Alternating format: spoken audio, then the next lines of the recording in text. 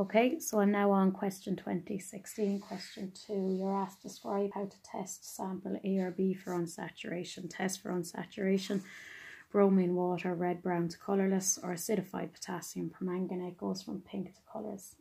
B, at room temperature it was observed D evaporated more. So based on this observation, you have to deduce the identity of liquid D. And this comes back again to the intermolecular bonding between our different substances. If I look at eugenol, okay, it has an OL, which is the ending that's associated with alcohols, okay, so because of that, OH here is its functional group. Ethanoic acid, also COOH, so again they'll have hydrogen bonds present. However, my ethanal is different, okay, C double bond O, so weaker bonds, so that's going to be the one that will evaporate first, the ethanal. Then you're asked to describe a test to confirm D, and we've looked at these already. So add Tollens reagent, which is your silver nitrate, you heat and you end up with a silver deposit or a silver mirror. More easily, add Fehling's, heat, and it goes from blue to brick red precipitate. Okay. Next then you're told that some water was added, okay.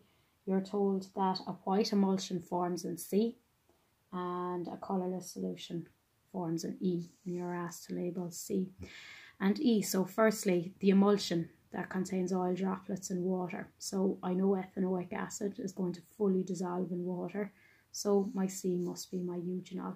Okay, E then must be ethanoic acid.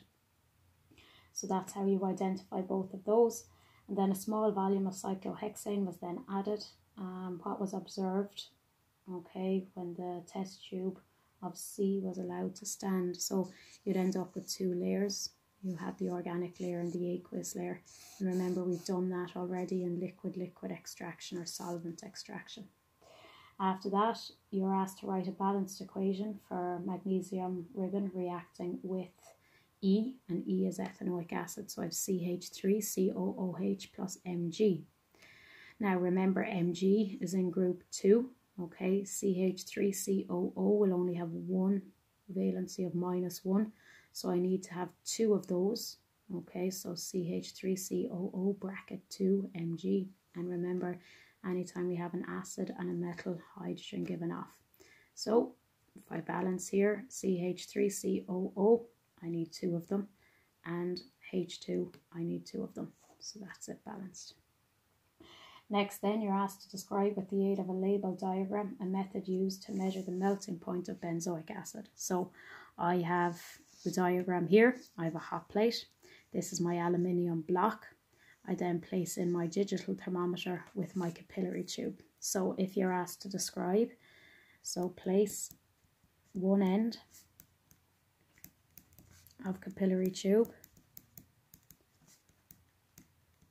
in blue flame, that's to close it. Okay, add benzoic acid crystals,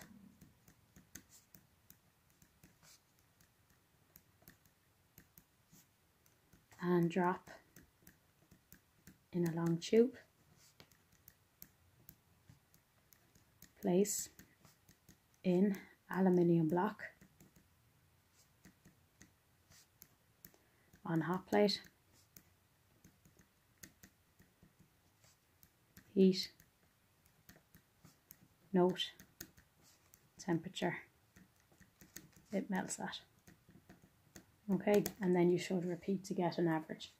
Part 2, the melting point range of F is lower and broader than that of G, which is the purer G. Okay, the lower, the broader, the more impure it is. So F there will be more impure, G more pure.